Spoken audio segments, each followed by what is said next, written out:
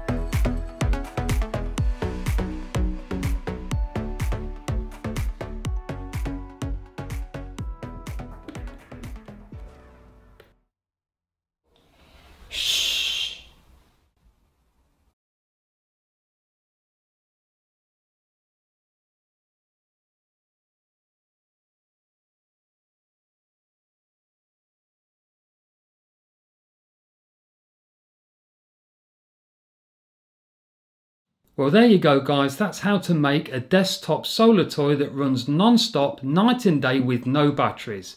I don't think I've ever seen anything quite like this available in the shops, so if you're interested in making one for yourself or others, this will get you started.